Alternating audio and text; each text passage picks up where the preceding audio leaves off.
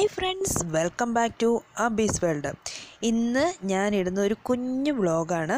എൻ്റെ ഒരു മോർണിംഗ് റുട്ടീന്, രാവിലെ ചെയ്യുന്ന കാര്യങ്ങളെക്കുറിച്ചൊരു കുഞ്ഞു വ്ളോഗ്. അപ്പോൾ തുടങ്ങാം.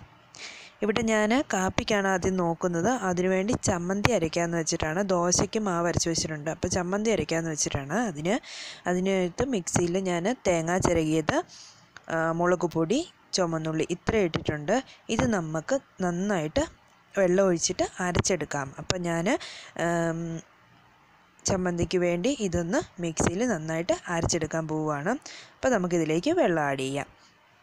ഞാൻ വെള്ളം ആഡ് ചെയ്തിട്ടുണ്ട്. അപ്പോൾ നമുക്കിത് അരച്ചു കൊടുക്കാം.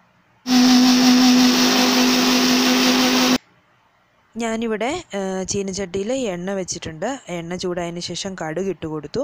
ആ കടുക് പൊട്ടാൻ തുടങ്ങി. ഇതിലേക്ക് ഞാൻ വറ്റൽമുളക്, കറിവേപ്പില, ചുവന്നുള്ളി അരിഞ്ഞത് ഇത്രയും ഞാൻ ഇതിലേക്ക് ആഡ് ചെയ്യണം. ഇതെന്നിട്ട് വഴളാൻ ഇളക്കി കൊടുത്തുകൊണ്ടിരിക്കാം. ഇത് വഴണ്ടതിന് ശേഷം നമുക്ക് ചമ്മന്തിക്ക് അരച്ച് വെച്ച അരപ്പ് ഇതിലേക്ക് ചേർക്കാം. ഞാൻ അപ്പുറത്തെ സ്റ്റൗവിൽ പാല് വെച്ചിട്ടുണ്ട്. പാലും ചൂടാകട്ടെ. നമുക്കപ്പോഴത്തേന് ഇത് എടുക്കാം. നന്നായിട്ട് വഴറ്റി കൊടുക്കണം. ഇതൊന്ന് ബ്രൗൺ കളറാകണം. ഉള്ളിയൊക്കെ ഒന്ന് ബ്രൗൺ ആകുന്നിടം വരെ വഴറ്റി കൊടുക്കുക. വഴറ്റിയതിന് ശേഷം നമുക്ക് ആ അരപ്പ് ആഡ് ചെയ്യാം. ഞാൻ അരപ്പ് ആഡ് ചെയ്തിട്ടുണ്ട്. ഇത് തിളയ്ക്കാൻ വിടരുത്, നമ്മൾ ഇളക്കി കൊടുത്തുകൊണ്ടിരിക്കണം. തിളച്ച് കഴിഞ്ഞാൽ ആ ചമ്മന്തിയുടെ സ്വാദ് പോയി എന്നാണ് പറയുക. അതുകൊണ്ട് പത കൂടുമ്പോൾ നിർത്തണം. അപ്പം ഞാനിത് നന്നായിട്ട് ഇളക്കി കൊടുക്കുകയാണ്. ഇതിലേക്ക് ഞാൻ ഉപ്പ് ആഡ് ചെയ്തു. നമുക്ക് ആവശ്യത്തിനുള്ള ഉപ്പിടാമല്ലോ. ഞാനിത് പത കൂടി വരുന്നുണ്ട്. സ്റ്റൗ ഓഫ് ചെയ്തു. ഇനി നമുക്ക് പാല് നോക്കാം.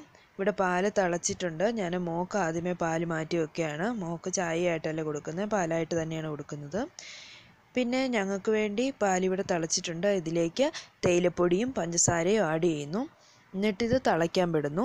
നമ്മൾ സിമ്മിലാക്കി പാല് തിളയ്ക്കാൻ വിടുകയാണെങ്കിൽ പാല് നന്നായിട്ട് വേവും. അപ്പം ചായയ്ക്ക് രുചി കൂടും.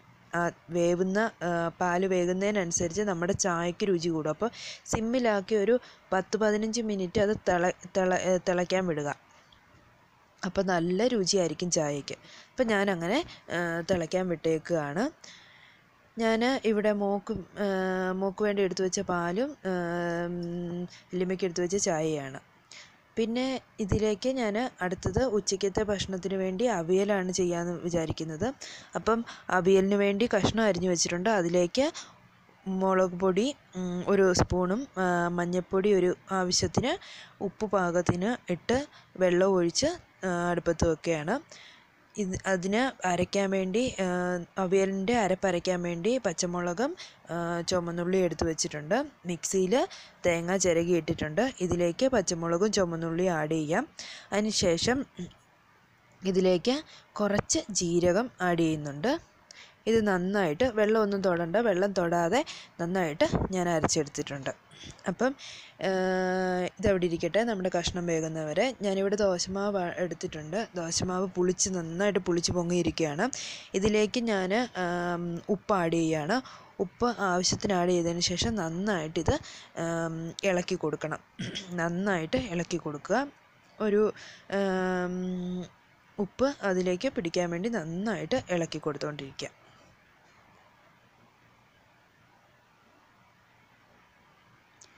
ഇവിടെ കഷ്ണം വെന്തിട്ടുണ്ട്. ഞാൻ മൺചട്ടിയിലാണ് വെച്ചത്. എനിക്ക് അങ്ങനെ വെക്കുന്നതാണ് ഇഷ്ടം. ഇതിലേക്ക് ഞാൻ അരപ്പ് ആഡ് ചെയ്തു. എന്നിട്ട് അതൊന്ന് അരപ്പ് വേകാൻ വേണ്ടി കഷ്ണങ്ങൾ അതിൻ്റെ പുറത്താക്കി ഒന്ന് പൊന്തി വെച്ചിട്ടുണ്ട് അരപ്പ്. എന്നിട്ട് അടച്ച് വെക്കാം. ഇവിടെ ഞാൻ ചൂടുവെള്ളത്തിനകത്ത് പുളി ഇട്ട് വെച്ചിരുന്നു, വാളംപുളി. അതൊന്ന് പിഴിഞ്ഞെടുക്കുന്നു. ഇത് നമുക്ക് അവിയലിലേക്ക് ആഡ് ചെയ്ത് കൊടുക്കാം. അതിനുശേഷം നന്നായിട്ട് ഇളക്കി ഇതൊന്നുകൂടെ അടച്ചു വെക്കാം. മൺചട്ടി, ഏത് കറിയും മൺചട്ടി വെച്ചാൽ സ്വാദ് കൂടത്തേ ഉള്ളൂ. ഞാനിത് നന്നായിട്ട് തിളച്ചു. അതിലേക്ക് ഞാൻ പച്ചക്കറിവേപ്പില ആഡ് ചെയ്തിട്ട് ഒന്ന് അടച്ചതിന് ശേഷം വാങ്ങി വെക്കാം. ഇത് വാങ്ങി വെച്ചതിന് ശേഷം ഞാൻ കുറച്ച് വെളിച്ചെണ്ണ ഇതിലേക്ക് ആഡ് ചെയ്യുകയാണ്.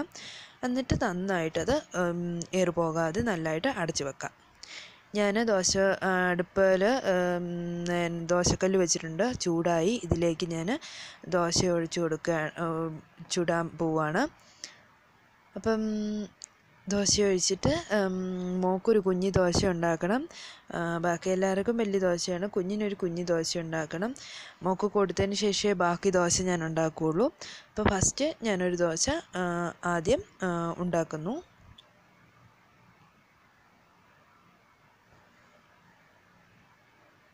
നമുക്കിത് തിരിച്ചിടാം. കൂടുതലും ഇവിടെ അടുപ്പാണ് യൂസ് ചെയ്യുന്നത്. സ്റ്റൗവ്, ചായ, വെള്ളം തിളപ്പിക്കാൻ അത്രയൊക്കെ ഉള്ളൂ. എല്ലാവർക്കും അടുപ്പിലുണ്ടാക്കുന്ന ഭക്ഷണമാണ് ഇവിടെ ഇഷ്ടം. ഒക്കെ ഞാൻ എടുത്തു വെച്ച ദോശയാണ്. അവൾ ചമ്മന്തി ഒന്നും കൂട്ടി കഴിക്കില്ല. അപ്പോൾ ഇതിലേക്ക് കുറച്ച് പാലും കുറച്ച് പഞ്ചസാരയും ആഡ് ചെയ്തതിന് ശേഷം മിക്സ് ചെയ്തിട്ടാണ് അവൾക്ക് കൊടുക്കുക.